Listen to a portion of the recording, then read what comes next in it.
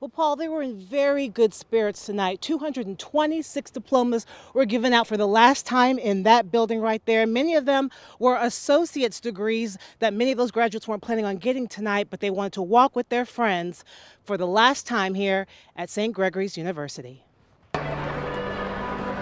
The last graduating class of St. Gregory's University walking to Pomp and Circumstance for the last time in this building. As family and friends look on with pride, it was a day of mixed emotions for graduates, faculty, and staff as reality sets in that the university will be no more after tonight. We have experienced great sadness, anxiety, anger. Many of these graduates, like Bryce Arnett, receiving their degree early. I wasn't planning on this. It was kind of like I went in to see my advisors, like, is there any benefit in me getting my associates? He said, I don't see why not. Forced now to transfer to another school to continue their studies. There's a lot of universities that reached out to us and really wanted us to come, and it was so welcoming, and it's great. I have a home for next semester. And looking forward to the future. So great that I was able to walk with my sorority sisters and with everybody that I came here with since we first came here in 2015.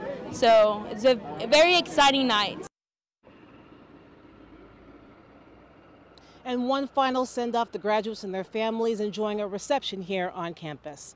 Reporting live from Shawnee tonight, Patrina Adger, KOCO 5 News. Paul and Jess, back to you.